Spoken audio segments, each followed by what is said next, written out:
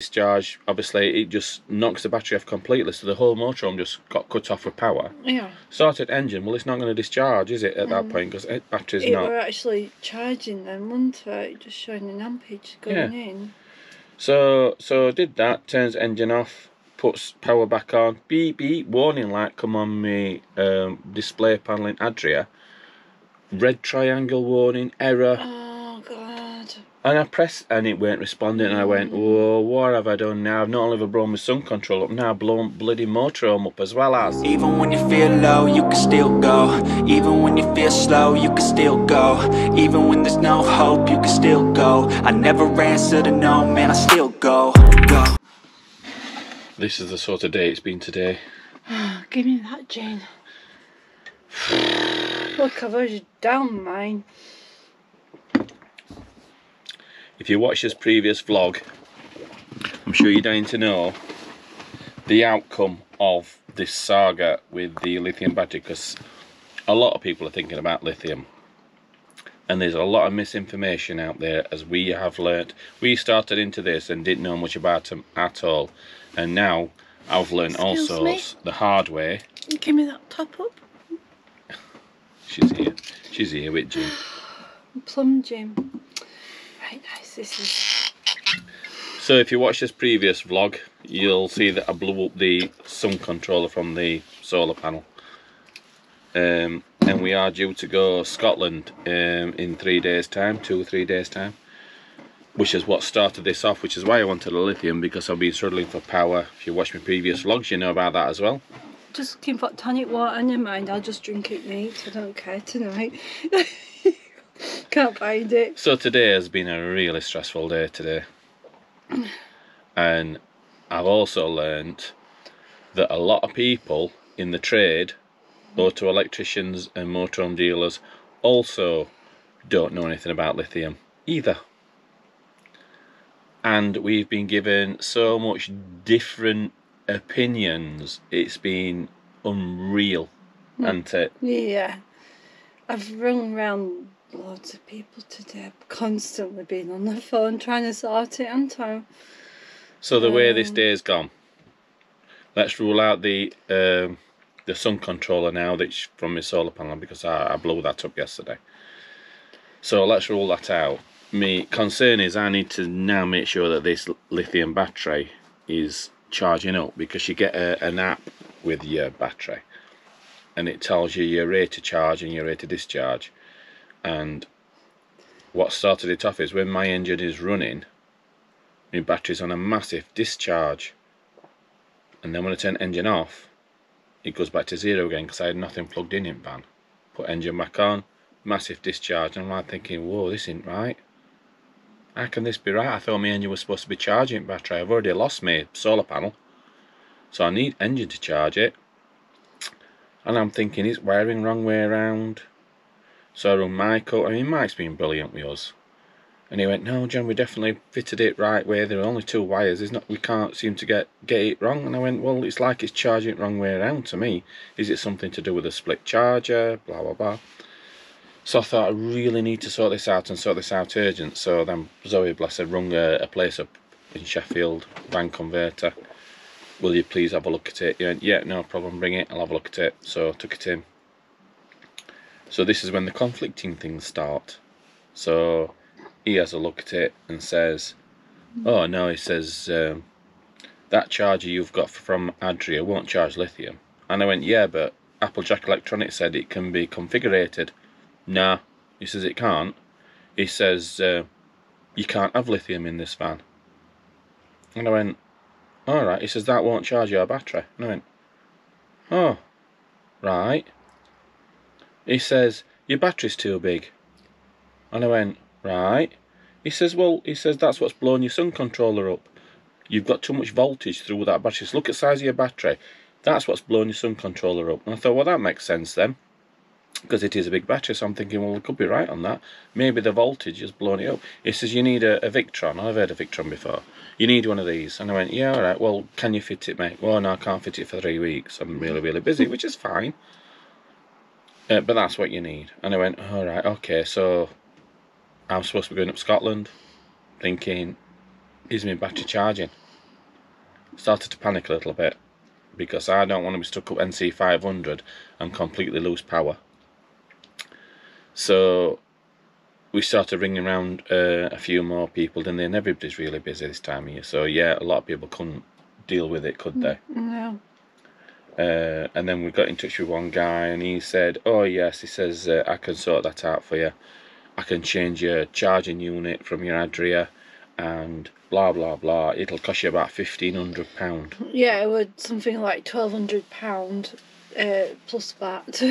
Yeah, and I went, bloody hell. And I says, "Well, can you do it straight away?" Because we're obviously panicking. He went, "No," he says, "I'd have to order parts and this and other." And I think, well, Maybe sometime next week. so I'm thinking, well, that's no good. So I started planning. I sort of thought, well, my only other option now is to refit my gel batteries back in.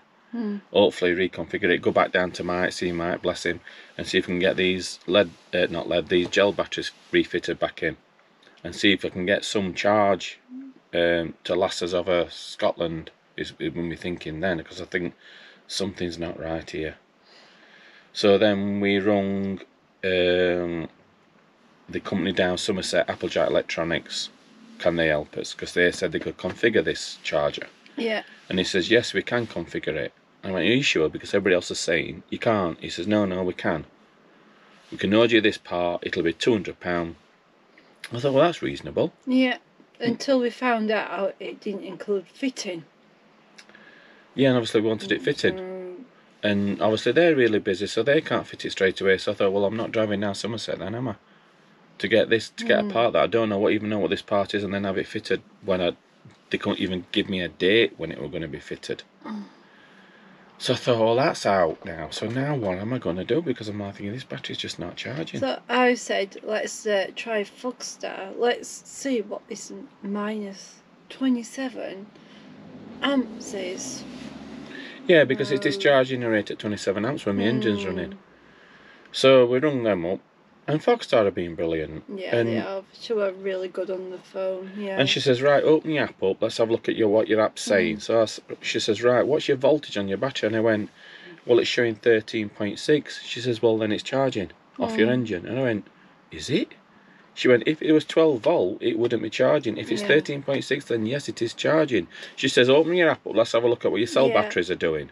Yeah, she did, and she looked at individual one, and they were all.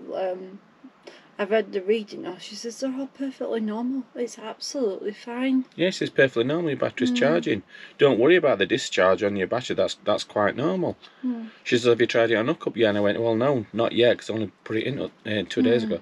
She says, "You need to try it on hookup." She says, "And not only that," she says, "drive around a bit and check your app and see what your battery's performing like." And I went, "Yeah, we'll do that. You'll keep app open." She says, "Turn off the discharge button on your battery, and then start your engine and see what happens." So anyway, I turned the discharge. Obviously, it just knocks the battery off completely, so the whole motorhome just got cut off with power. Yeah. Started engine. Well, it's not going to discharge, is it, at that point? Because battery's it not. It were actually charging then, wasn't it? Just showing an ampage going in. So I did that. Turns engine off. Puts power back on. Beep beep. Warning light come on me display panel in Adria. Red triangle warning. Error. Oh God. And I pressed and it weren't responding, and I went, "Whoa, what have I done now? I've not only blown my sun control up, now I've blown bloody motorhome up as well as." Thinking, "Whoa, what have I done here? What have I done?" I don't know. Panic setting. The stress levels was just, oh God, I couldn't cope with the stress. Thought, what's wrong here, mate? It's got to be something majorly wrong with this. So I'm thinking, right, we're going to have to drive all the way down to Burton Water to see Mike and get my other batteries put in, because I'm like, whoa, I can't cope with living our motorhome, as you know, so it's really important. So I turned the engine back off and blah, blah, blah, and messed around with switches on my app. Started again, and then warning light went off. And I got the discharge button back on, so now it's coming up as discharging again. Fortunately, I was like, phew. But that were a bit scary, because I'm thinking, I've knackered this now. Bigger problem here. So talking to Fogstar, she says the problem is, we're getting this a lot with lithium batteries. She says your lithium battery is built to be a straight swap for your gel battery, and this is what a lot of people aren't understanding. She says you do not need to configure your charger from Adria. She says it is charging your battery up. She says, and a lot of people don't know this. She says it's designed like for like, so you can just swap it straight over. She says we sell hundreds of them, and nobody's had any problems with them. She actually says she's had more conversations like this. We're not only ones. Yeah. She says now a lot of auto electricians and dealers don't know enough about the battery or understand the battery because it's so new. She says, so people need to wise up about this system.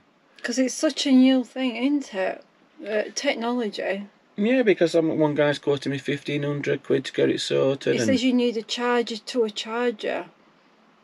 Oh, I'm thinking, and it would just blow my mind with different people saying different things, and I didn't know who were right or wrong. Anyway, I thought I'm decided I'm going to go with Fogstar, their opinion of it.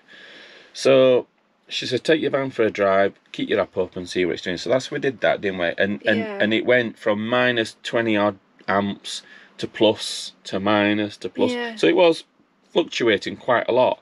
So I'm like thinking, well, it's not a definite discharge then. Yeah, so what we decided to do, and plug it in, so we're on hookup.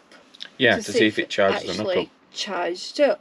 And it lo and were behold, really good news. It charged up. Well, it started charging, Yeah. it's not fully charged. And I'm like thinking, well, that's a relief, because if we're up Scotland, at least we can put it on hookup and get a charge. It went from 46 hours to 49 hours, or... No, that was percentage at Battery Love. It were on 50%, and then it dropped, and then it's the percent that dials the percentage of the battery. Yeah. The charge that's in the battery. Yeah. So it started charging. It went up to 58. So I wanted it to go up, and it did. So that signs to me that it's definitely charging then. So such a relief that it was charging. And everything seems okay so far. No more warning lights or anything. No, we've not had a warning light. I think that warning light came on because you were messing about with so much at once it couldn't actually cope with. Normal happy vlog this though, but it's just been one of those days today. Yeah. And it's not all I'm ready happy. for an holiday. You're on bloody holiday. Not today, I haven't. Yeah, it's still been fun. In a way. Sorted out alright in the end, didn't it? Yeah. We've done all this panicking for now today. This is the thing, we get so stressed, but afterwards we just laugh about it, don't we? We will, eventually.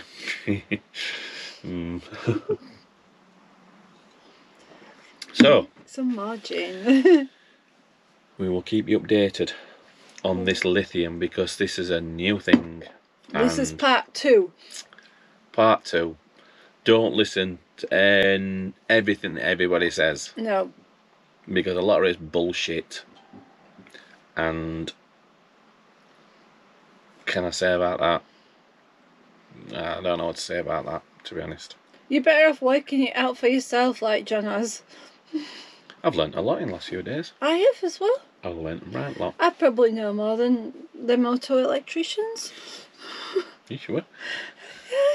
I've learnt a lot. I fixed sun controller. Yeah, you did. Anyway, onwards and upwards. We'll see what happens tomorrow. Bye. I have to drink more gin. Yeah, Bye. more gin is needed, I think. Bye.